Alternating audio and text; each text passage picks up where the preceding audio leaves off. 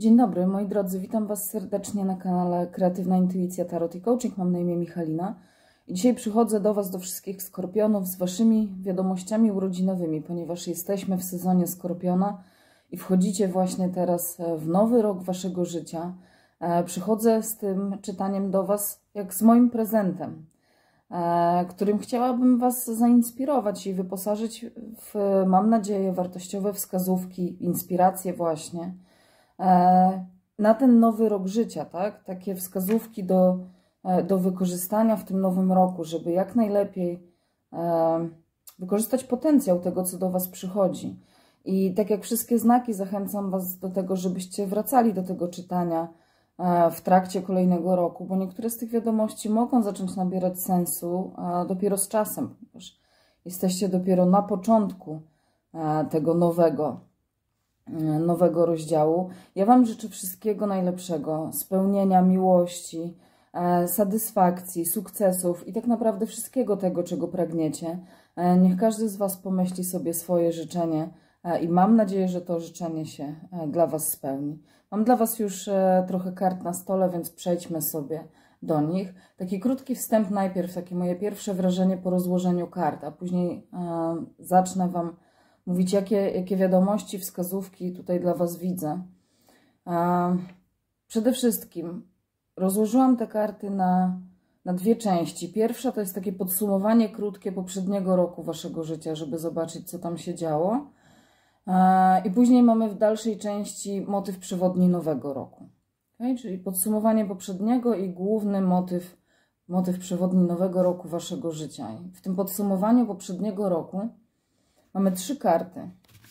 Pierwsza to jest karta tygrysiego oka, która mówi o czujności, ma numer 5, to ma znaczenie. I mamy dwie karty z takiej talii, która nazywa się karty przemiany Osho. I pierwsza to jest numer 8, bycie uczniem, i 45, żyć totalnie. I dużo się dzieje tutaj w tych pierwszych kartach i to wszystkich, nie tylko w tych, które mówią o tym motywie przewodnim nowego roku też. To tygrysie oko, które się tutaj pojawia, numer 5, tak jak mówiłam, to jest karta z takiej talii, która nazywa się kamienie wróżą. Jedna z pierwszych talii, jaką kupiłam w swoim życiu. I w dalszej części mamy dwie karty z tej talii. Numer 3 i numer 2. Za chwilę sobie porozmawiamy o tym, co one mówią. Więc znowu 5, tak? To jest bardzo symboliczne. Mamy piątkę i w tej drugiej części też sumuje nam się to do piątki. Piątka to jest przede wszystkim w numerologii dla mnie liczba zmiany. Ale ona nosi atrybuty wolności osobistej też, jakiegoś indywidualizmu, też lekcji życia, które wynosimy z doświadczeń. Na pewno nosi atrybuty wszechstronności, zaradności, bardzo dużej motywacji, postępu, aktywności, takiego zmierzania do przodu, wykorzystywania, powinnam powiedzieć, naturalnych talentów. Jest w piątce odwaga, jest żywiołowość, jest witalność, jest inwencja. To są chyba takie kluczowe i pierwsze, które tak prawie że jednym tchem przychodzą mi do głowy. Możecie sobie o tej piątce poczytać. Być może maj będzie ważnym miesiącem w przyszłym roku dla Was. Natomiast nie dziwi mnie to, że ten motyw zmiany pojawia się i w Waszym starym roku, i w tym jakby nowym, tak? Bo Skorpion jest znakiem, który reprezentuje transformację, reprezentuje metamorfozę, śmierć i odrodzenie, tak? Więc zmiana jest Waszym naturalnym środowiskiem. To mi się podoba, że w nowym roku nadal jesteście w tym naturalnym środowisku i być może nawet jesteście w nim coraz bardziej z tą energią nie dość, że tej wolności osobistej, ale też tego indywidualizmu. Jest tutaj jakieś takie odczucie głębokiej autentyczności. W swoim naturalnym środowisku nie tylko zmiany, cokolwiek oznacza dla Was Wasze naturalne środowisko. Zaczynacie się czuć w nim dobrze, akceptować je i doceniać. Nie? I myślę, że i w poprzednim, i w tym nowym roku Waszego życia, myślę, że będziecie żyć w sposób absolutny, taki totalny, tak jak mówi ta karta, właśnie żyć totalnie, karta 45. I chociaż nadal będziecie uczniem, tak, bo tutaj karta numer 8 mówi o byciu uczniem. Zawsze jest coś do poznania, zawsze jest coś do nauczenia się, jest miejsce na wzrost, na rozwój. Ale myślę, że w tym nowym roku życia coraz bardziej będziecie się też oswajać i jakby wchodzić coraz pewniej właśnie w to, co mówiłam, w to swoje naturalne środowisko, ale też w rolę jakiegoś autorytetu, być może nauczyciela, przewodnika, opiekuna, jakiejś ostoi, może mędrca, nawet mentora. Okay? Tutaj to możliwości jest tyle, ile Was jest po drugiej stronie ekranu, więc to będzie, czy może być coś innego dla każdego, tak? I to taki krótki wstęp, który zajął mi 5 minut, ale to były takie pierwsze wrażenia, które z tych kart do mnie przyszły. Zacznijmy sobie jeszcze od tego podsumowania Waszego poprzedniego roku, Waszego życia. Tak jak mówiłam, mamy kartę Tygrysiego Oka i ona mówi o czujności. I te dwie karty przemiany Osho, numer 8 i numer 45. To też jest ciekawe, że 45 sumuje się do 9, więc to, co tutaj mamy, to mamy 5, mamy 8 z tym bycie uczniem i mamy jakby 9, kiedy sumujemy to.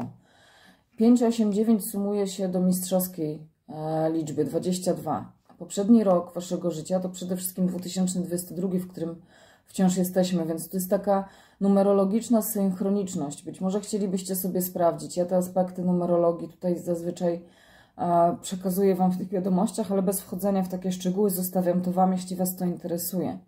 To, co jeszcze tu widzę z 5, 8, 9, być może maj, sierpień, wrzesień, mogły być szczególnie ważne dla niektórych z Was w tym mijającym roku Waszego życia, ok? Z tą kartą czujności myślę, że w tym roku, który zamykacie, musieliście być bardzo uważni, czujni. Nie tylko okiem, tak? Ta karta jest przypisana do kamienia Tygrysie Oko. Nie tylko okiem czujni, ale też sercem, które jest tutaj zaznaczone na środku tej antylopy. Tak? Tak jakby Wasza czujność była taką Waszą podstawową ochroną, bo ta antylopa jest jakby w takiej bańce złotego światła. I to odważne, czujne serce tutaj, ale też to oko z tą energią Tygrysiego Oka dawały bezpieczeństwo, może nawet otuchę. Okay? I znowu pamiętajcie, że to szczegóły będą inne dla każdego z Was. Ale skoro musieliście być czujni, to zakładam, że dużo się działo, tak? I to niekoniecznie musiały być zagrożenia. Nie musiały być złe rzeczy, ale być może musieliście na przykład często dokonywać jakichś zwrotów, wyborów, może uników wręcz. I mówię to dlatego, że antylopa, czy tak bardziej mówiąc tutaj, że tak powiem lokalnie u nas, sarna na przykład, porusza się z gracją, tak? Łania, ale jednocześnie potrafi bardzo zwinnie zmienić kierunek, zwłaszcza w obliczu zagrożenia. Ale tak jak mówię, może niekoniecznie unikaliście zagrożeń takich sensu stricte, natomiast może życie, sytuacje wymagały jakichś gwałtownych takich dostosowań z Waszej strony. Okay? I wciąż potrafiliście zachować zwinność, taką lekkość, może nawet jakąś elegancję, bo o tym też mówi właśnie energia antylopy, taką grację, o której mówiłam, tak? Żeby zachować tą czujność, na pewno mocno opieraliście się na swojej intuicji, co akurat bardzo mi się podoba, bo ona zawsze prowadzi nas właściwą ścieżką, we właściwym kierunku. Intuicja nigdy nie podpowiada nam złych, czy złych rozwiązań, tak? I duchowość też myślę, że dla wielu z Was była ważnym aspektem poprzedniego roku i będzie ważnym, jest ważnym w tym nowym roku. W tym odchodzącym roku uczyliście się żyć pełnią życia, tak uważnie, świadomie i czujnie, tak? Uczyliście się albo pogłębialiście swoją niezależność, o czym też już mówiłam przy okazji liczby 5, w takim dobrym, zdrowym znaczeniu. Również swoją niezależność emocjonalną, co jest mega ważne. I myślę, że na tej drodze takiego uczenia się dochodziliście do jakiegoś takiego głębszego zrozumienia siebie, tak? A to w rezultacie pozwoliło Wam przezwyciężyć jakieś ograniczenia. Przede wszystkim takie, które sami sobie kiedyś być może narzuciliście. Poprzez naukę, poprzez wszystkie doświadczenia kształtował się i bardzo szlifował się Wasz charakter. I może to też jest jakby taki symbol szlifowania, że to jest idealna kula, tak? Być może coś w tym jest. W każdym razie jest tu bardzo duża dojrzałość. Właściwie ta karta też może tu zostać, tak? Bez względu na Wasz wiek jest bardzo duża dojrzałość. Niektórzy z Was faktycznie myślę, że mogli pobierać w zeszłym roku jakąś edukację, robić kursy, warsztaty, może jakieś szkolenia online. jakaś taka autoedukacja poprzez czytanie książek, zgłębianie jakiegoś obszaru. Może uczyliście się poprzez praktykowanie czegoś. I znowu z tą indywidualnością. Naprawdę w zeszłym roku mocno manifestowała się wasza autentyczna, taka prawdziwa osobowość, ta autentyczna na teraz. Tak?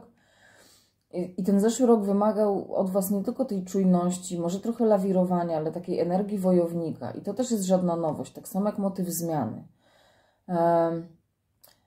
Ale to wszystko daje mi takie odczucie takiego przyspieszonego kursu, jakbyście mieli taką przyspieszoną edukację, jakbyście przeskoczyli kilka lat swojej ewolucji w jednym. Mam nadzieję, że to ma sens. Myślę, że było bardzo intensywnie i bardzo to też zmieniło wasze życie w różnych jego obszarach.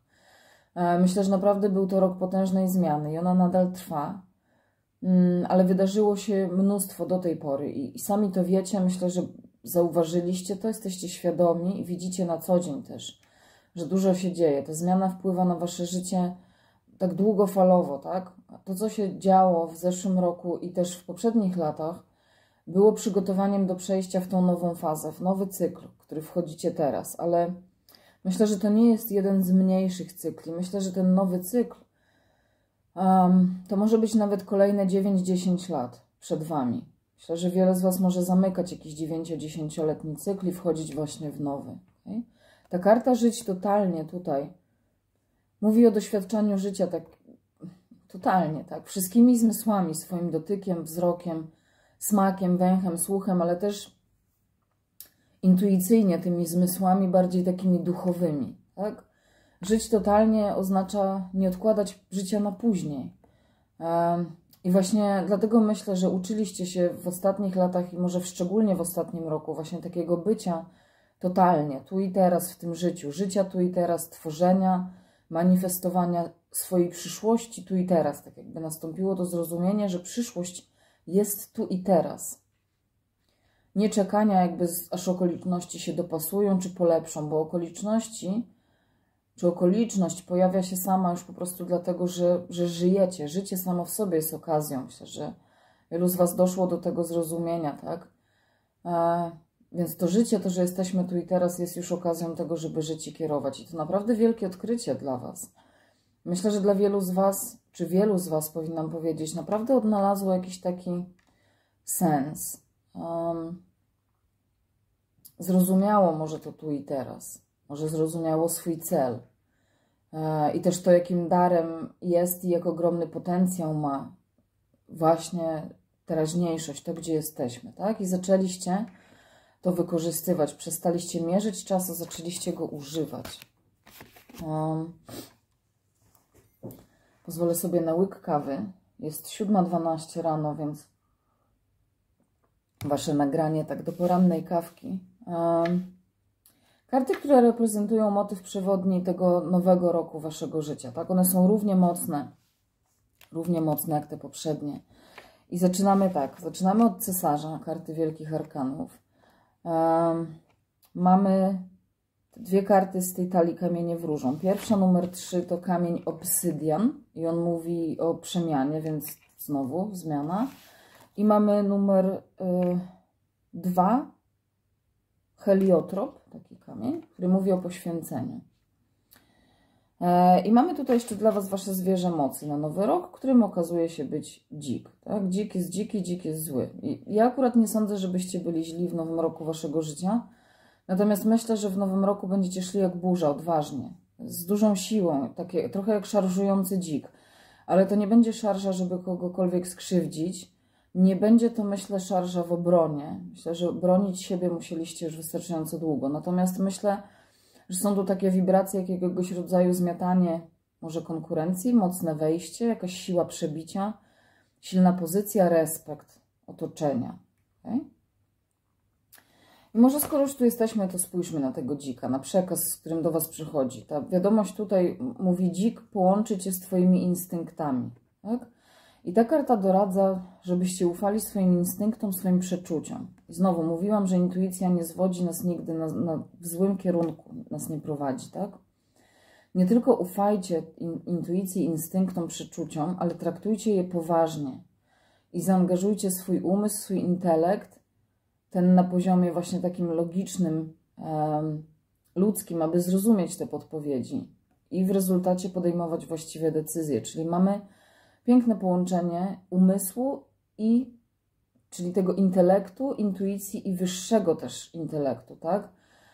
To jest coś, to połączenie takie, zaproszenie tych elementów jakby do współpracy, wykorzystanie potencjału połączonego tych elementów. To jest coś, do czego silnie zachęca Was właśnie dzik w każdej sferze życia, tak? Oprócz tego zachęca, żebyście delektowali się tym życiem, czyli żyli totalnie to, czego się uczyliście w poprzednim roku, tak? Kiedy jesteście w połączeniu ze swoimi instynktami, z intelektem i w takim też flow życia, to niewiele rzeczy jest w stanie wyprowadzić Was z równowagi, czy jakoś tak uderzyć w Was niespodziewanie. I to jest bardzo ważne, taki właśnie spokój, że nawet jak coś się dzieje, a będzie się działo zawsze, dlatego mówiłam, że nie czuję tutaj takiej szarży w obronie. Nawet jak się coś takiego będzie działo, to dzięki temu połączeniu właśnie instynktów, intelektu, niewiele rzeczy będzie w stanie Was zmieść, czy wyprowadzić z równowagi. Dziki żyją swobodnie, tak? Ogólnie mają niewiele drapieżników dzięki swojej sile, tak? Generalnie zwierzęta raczej, zresztą ludzie też boją się dzików. Wiedzą, że mogą być niebezpieczne. Dzięki temu dziki mogą właściwie iść, gdzie chcą, robić, co im się podoba. To znowu jest ten aspekt takiej indywidualności Waszej, tak? I wolności. Ale w razie zagrożenia właśnie dziki potrafią być okrutne, potrafią atakować bez litości. Jak mówiłam, że nie czuję tej energii, takiej szarży celem obrony albo atakowania, to jest bardzo ważne, żebyście o tym pamiętali, że nawet kiedy będą się pojawiały jakieś, nie chcę mówić zagrożenia, może bardziej jakieś takie wyzwania, ale które właśnie będą miały potencjał, żeby wyprowadzić Was z równowagi. Pamiętajcie, że ta okrutność, atakowanie bez litości nie jest w Waszej naturze. Waszą naturą, mimo tej siły dzika, która do Was przychodzi z tym, wiecie, z tą odwagą, z siłą, mówiłam, że będziecie szli jak burza. To są dobre cechy tej energii, ale z tej negatywnej strony, czy z tej takiej w ekstremum właśnie tej okrutności, litości, pamiętajcie, żeby zachować tą czujność, tą grację, tak?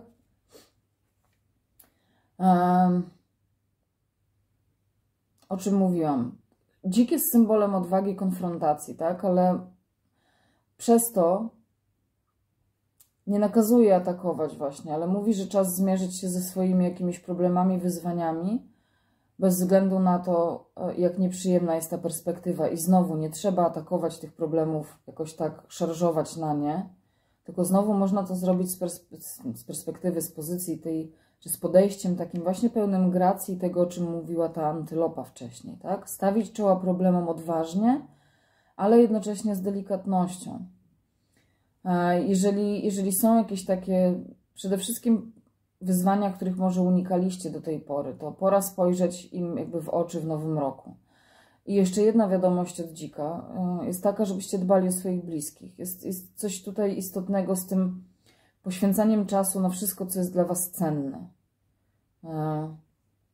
Nie bierzcie błogosławieństw w swoim życiu za pewnik, wręcz przeciwnie, jakby wyrażajcie wdzięczność, cieszcie się nimi, kiedy są i rozpoznawajcie też jakieś takie błogosławieństwa dnia codziennego.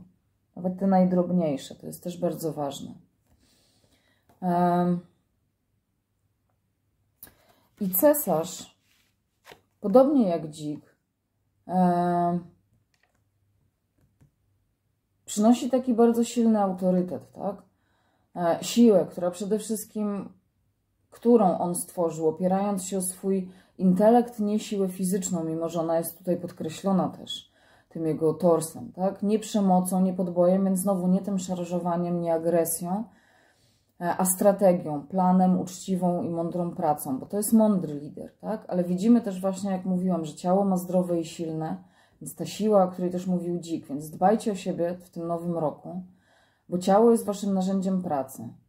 I takim statkiem kosmicznym, też mówiąc metaforycznie, w którym podróżuje Wasza dusza. I to jest bardzo ważne, żebyście dbali o swoje zdrowie, o fizyczność, dbali o swoje ciało. Być może potrzeba tu dla niektórych z Was jakiejś dyscypliny. Okay? Ten cesarz wie, dlaczego dba o ciało i dlatego staje się to dla niego naturalne. Jakby widzi w tym sens i cel. Tak?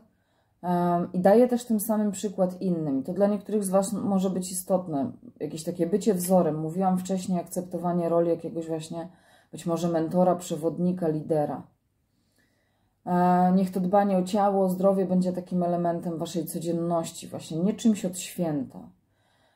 Co więcej, mimo tej siwej brody, on jest tutaj, ma siwą brodę, siwe włosy, to ciało jego zdaje się być takie młode, silne, takie sprężyste, chciałoby się powiedzieć, tak? Więc znowu, bez względu na Wasz wiek, dbajcie o siebie.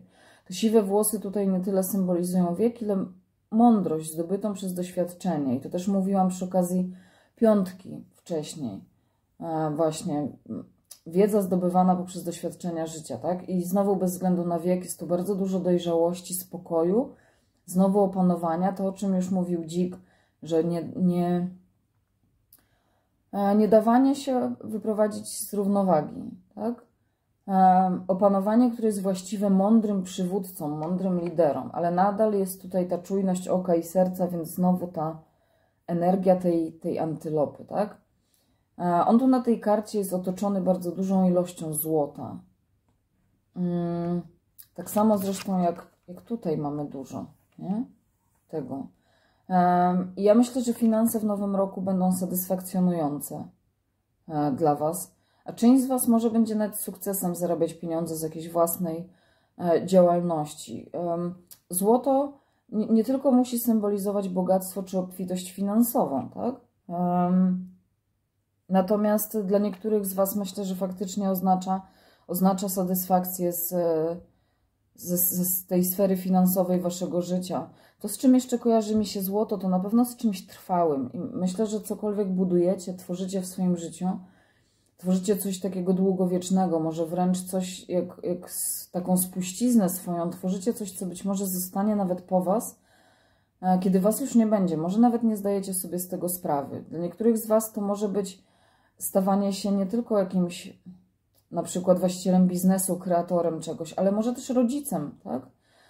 I stawanie się rodzicem sprawia, dawanie życia dzieciom sprawia, że też na świat przychodzi coś, co będzie trwałe i być może tak zgodnie z prawami natury powinno być tutaj dłużej niż Wy, tak? Więc to znowu tutaj interpretacja zależy od Was, ale tworzycie coś długotrwałego, ale coś pięknego, z tym błyskiem złota, coś, co bardzo wartościowe dla Was będzie. Ale też zapewni stabilizację, jakąś taką długotrwałą. I więc znowu, z czym Wam się kojarzy złoto? Tak sobie tutaj zinterpretujcie tą wiadomość. Cesarz to karta numer 4, tak? Później mówiłam, że mamy ten obsydian, kartę przemiany numer 3. I heliotrop, który mówił o poświęceniu, który jest numerem 2. W poprzedniej części mieliśmy 8 do 9, tak? Numerologicznie. Tu mamy w drugą stronę odliczanie 4 z cesarzem, 3, 2. Tak? 3, 2. Więc jakby odliczanie do jakiegoś początku. 4, 3, 2 sumuje się do 9. Znowu taka synchroniczność numerologiczna. Myślę, że naprawdę wielu z Was zamyka jakiś około 9-10-letni cykl i otwiera nowy 9-10-letni. Tam było odliczanie do końca tego poprzedniego cyklu, a tu jest odliczanie tak jakby do początku tego nowego, tak? Tak jak mówiłam, macie tutaj energię przemiany i energię poświęcenia.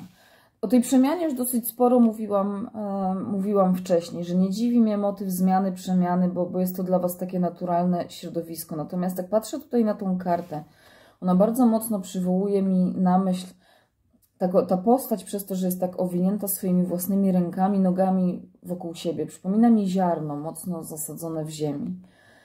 I myślę, że naprawdę przemiana, która w Was bardzo długo już trwała, zaczęła się bardzo dawno, może zaczęła się, kiedy nawet nie zdawaliście sobie sprawy, jak poważna przemiana się w Was zaczyna, tak? Natomiast myślę, że ona w tym nowym roku zaczyna kiełkować. I tak jak mówię, dla niektórych z Was to może być to też stawanie się rodzicem, to też jest rodzaj kiełkowania jakiegoś ziarna, nasionka, tak?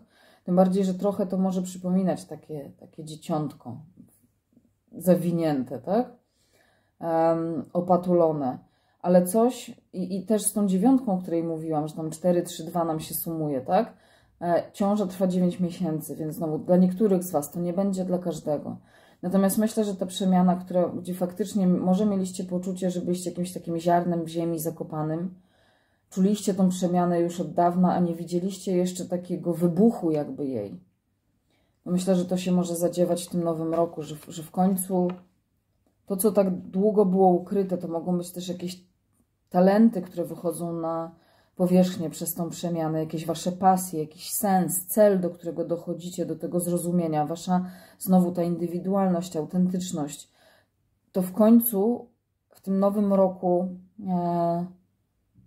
jakby wyrasta na powierzchnię w końcu. Przestaje być tylko w ukryciu, ta przemiana przestaje być przede wszystkim Waszym wewnętrznym przeżyciem, a wychodzi na zewnątrz, zaczyna być zauważona, to po pierwsze, a po drugie wpływa na innych też. Przez to, co mówiłam o tym byciu liderem, przewodnikiem czy jakimś nauczycielem. Ta przemiana, która zachodzi w Was, staje się w końcu Waszym takim naprawdę zewnętrznym doświadczeniem w tym życiu. Mam nadzieję, że to ma sens, co ja mówię. Natomiast z tą kartą heliotrop, on mówi o poświęceniu i tutaj skupię się na tym pelikanie. To jest znany symbol od starożytności już, że pelikan, nie wiem, podobno czy naprawdę, ale że karmi swoje młode własną krwią. Tak? Tu widzicie, że on się tak kuje swoim dziobem i to wierzenie sprawiło, że od wieków jakby pelikan stał się symbolem takiej ofiarności, hojności, poświęcenia, miłości rodzicielskiej też, więc znowu ten motyw rodzicielski. Ptaki, czyli tak, one chyba potrafią nakłuć sobie właśnie swoją pierś, żeby nakarmić swoje dzieci krwią, żeby je pożywić, tak? Co wręcz aż taki akt pobożny przywodzi mi na myśl, tak? Taki boski. I w niektórych kulturach pelikany są też symbolem takiego życia pozagrobowego. Są znane chyba z ochrony zmarłych dusz na tej ścieżce do podziemi. Skorpion jest symbolem, tak? Śmierci i odrodzenia. Natomiast przede wszystkim tutaj ten motyw właśnie takiego poświęcenia, ale nie sądzę, żebyście robili to w taki sposób, który Was rani. Bardziej tutaj myślę, że chodzi o to, że przede wszystkim otwieracie bardziej swoje serce.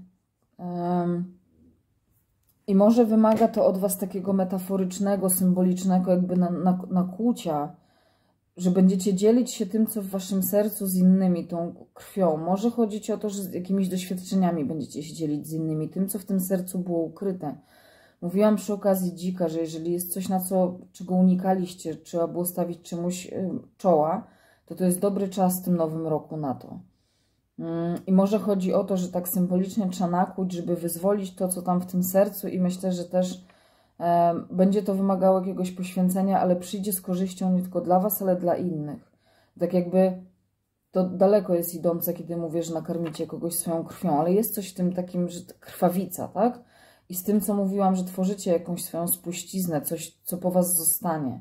I to z Waszego serca, to jakby tworzycie to własną krwią. Krew z krwi, więc jakieś swoje dziecko. I to znowu niekoniecznie musi być dziecko sensu stricte. To Waszym dzieckiem może być jakaś kreacja, jakiś biznes, jakaś inicjatywa. Coś, czym podzielicie się z innymi. I chyba to tutaj zostawię, bo i tak zrobiło nam się z tego 29 minut. Mam nadzieję, że znaleźliście tutaj inspirujące wskazówki, ale tak jak też mówiłam wcześniej, zachęcam Was do tego, żebyście wracali do tego czytania. Za kilka tygodni, miesięcy, przed Wami cały rok życia, więc te wiadomości mogą dopiero i prawdopodobnie tak będzie, że zaczną nabierać sensu z czasem. Więc zachęcam Was do powrotu do tych wiadomości za jakiś czas. Jeszcze raz życzę Wam wszystkiego najlepszego. Dbajcie o siebie, jak zawsze. Kiedy to powiedziałam, to spojrzałam na tego cesarza. Coś naprawdę z ciałem, fizycznością, zdrowiem jest ważne, ale dbajcie o siebie na wszystkich płaszczyznach. Cieszcie się tym nowym rokiem, oby był pełen radości. A ja wrócę do Was niedługo z kolejnymi wiadomościami. Do zobaczenia.